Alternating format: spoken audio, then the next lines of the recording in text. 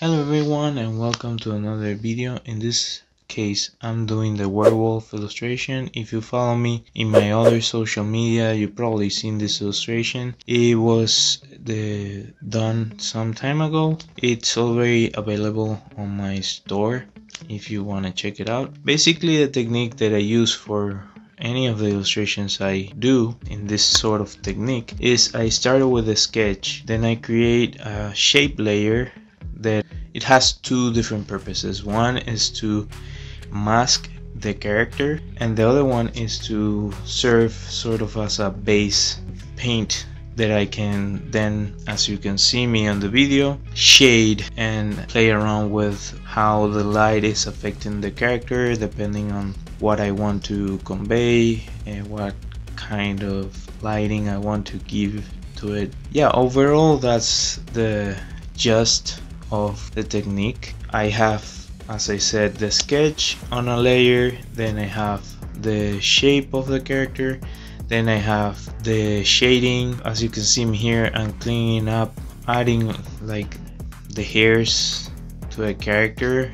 If you see any creature, if you take a picture of it with a clear background, or if you detail any image that you can see of an animal, if it has fur or feathers, that sort of thing, you're gonna see hairs outside of the shape of the character. That helps bring realism. Maybe you don't notice it in a conscious way unless you're actively looking for it, but in a subconscious level you can notice those things, so it adds to the whole feel of the painting. I also tend to separate the brightness on the eyes, the shine on the eyes, because I wanted it to be like a really specific shape, so I kept that on a different layer. If you have seen my other videos, this one's a shorter one. It's basically the same technique. I start with the overall shading.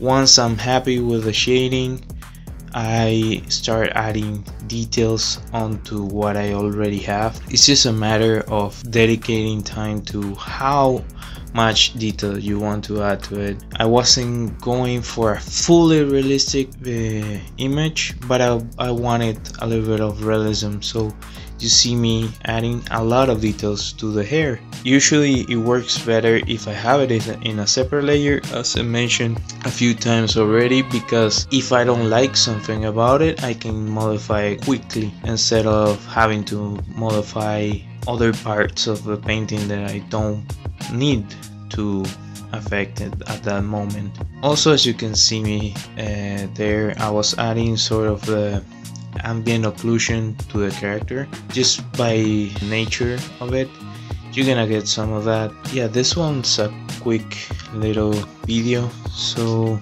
I hope you enjoy that process. You can see I made merch for it on my store. I made different versions of it. I really like this saga of illustrations, but yeah, I haven't gotten that much reach out of it. Hopefully some of you might enjoy it as much as I did painting these illustrations. It's, as I said in my other videos, it's an homage to the classical monsters. Hope to see you next time. Check out any of the links I have down below in regards to the merch. If you want to check it out, I have it on my Redbubble shop. This video took me a long time to actually get going. I had the edit a long time ago, but yeah, I didn't get around to actually doing this part of the video because of different things, schedules and such. But yeah, if you have any questions about any of the things I do or you can see on my channel, feel free to add them down below and I'll gladly answer those questions. I hope to see you next time. I also hope I don't take that long to make a new video. Anyway, that's on the works, so stay tuned. Thank you all for watching. Hope to see you next time.